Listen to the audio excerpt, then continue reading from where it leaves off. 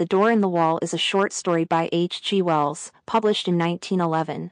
It is a first-person framed narrative by the character Redmond, who acts as the primary narrator, narrating Lionel Wallace's tale with a disclaimer of it being a true story.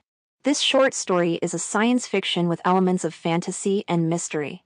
The Door in the Wall explores the idea of people wanting to escape from their everyday lives and find a perfect, ideal world.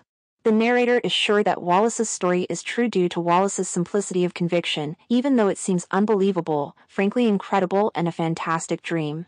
The story begins by suggesting that it might not be entirely trustworthy, but still reassures readers about its truthfulness, letting the reader judge for himself. The credibility is added to the tale from the solid and educated background of the characters in the story, who are well off and upper class, having attended an expensive private school in Kensington. Wallace's scholarship to Oxford, his extremely successful career that enabled his high government post. The story revolves around whether Wallace's magical door and garden were real or just an imagination, but it never definitively answers this question. Instead, it shifts focus to the deeper truth within Wallace's experiences. When Wallace dies in a tragic accident, it initially appears to confirm the story's unreality, but the narrator suggests that Wallace had a special gift, seeing a different world. This implies that whether the door and garden were real or not isn't the most important thing, it's about the profound impact of visionary experiences. The garden symbolizes his idea of a perfect world, a utopia. It was a place where he could escape from his dull and joyless childhood.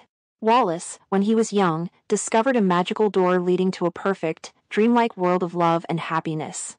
It's unclear whether this place was real or imaginary, but what's important is that Wallace believes he can return to it. The door reappears in his life at various times, but every time he tries to step through it, his real-world responsibilities interfere. Whether it's going to school, visiting his dying father, or attending work meetings, he can't go back to that magical place.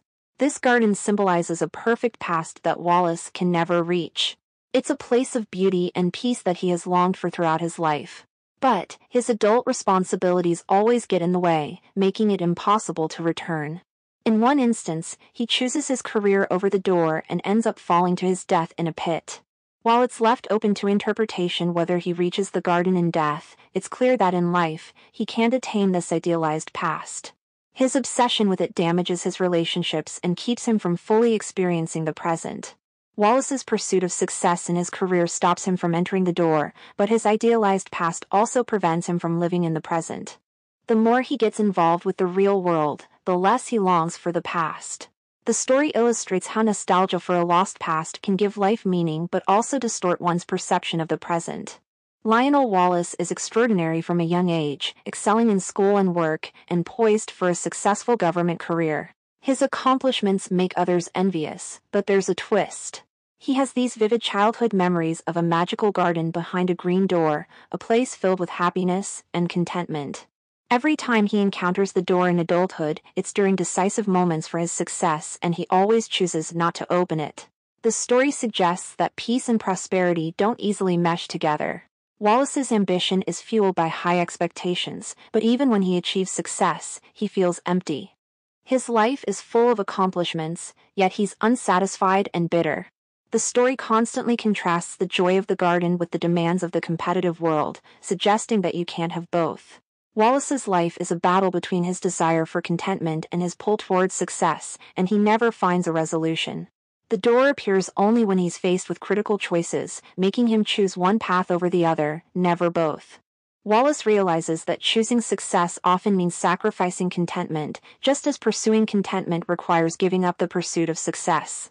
The story ultimately questions whether all the sacrifices for success are truly worth it, as it may lead to a life that feels empty and unsatisfying. In this tale, it seems that having one often means sacrificing the other.